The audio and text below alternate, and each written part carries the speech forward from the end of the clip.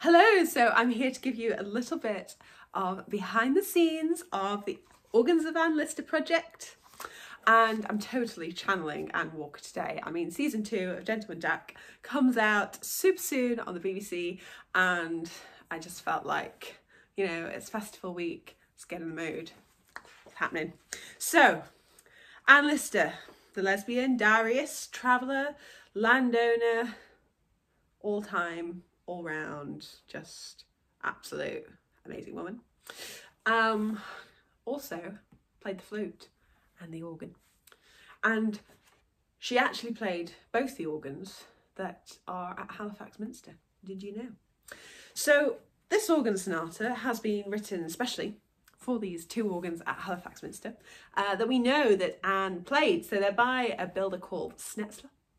And if you are into organs, you will know that Snetzler built quite a lot of the organs around the country. You can go and, you know, hear recitals on Snetzler organs.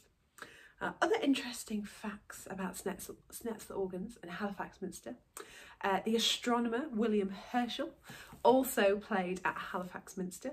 And did you know that the organist at the time that Anne was alive was Thomas Stopford? And Thomas Stopford gave Anne singing lessons, get this, in the public stalls. Those are public stalls, they're still there, you can go and sit where Anne would have had her singing lessons. What's even more exciting, I'm going to read you some little extracts from Anne's diary that are included in our programme from some research we've been doing. This is Anne's comments on organs all around the world. 1831, the trumpet stop, wonderfully fine. Worth coming here to hear the organ. It was worth coming to hear the organ. And the trumpet stops on the organ at Halifax Minster are indeed wonderfully fine. No wonder she approved. Another little excerpt. Anne Lister in her diaries, 1800. Pretty church, organ invisible. Well, we're sorting that one out too, Anne, because the organs will not be invisible.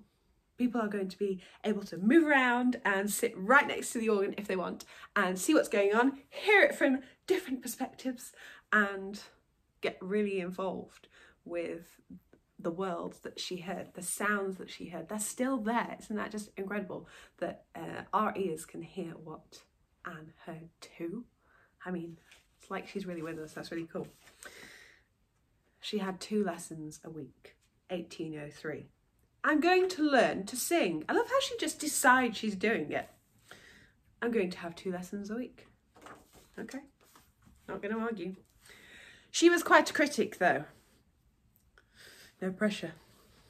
Anne Lister, 1800.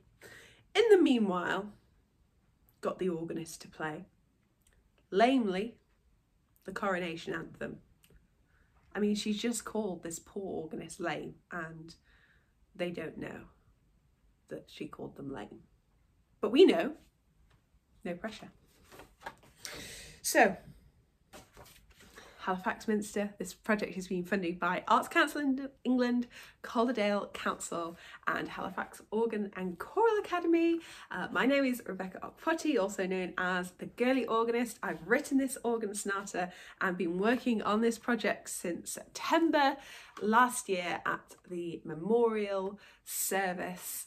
Her ensemble, the UK's first women non-binary orchestra, are coming to join us.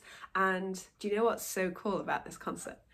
Everything is being played, everything that's being performed is by women.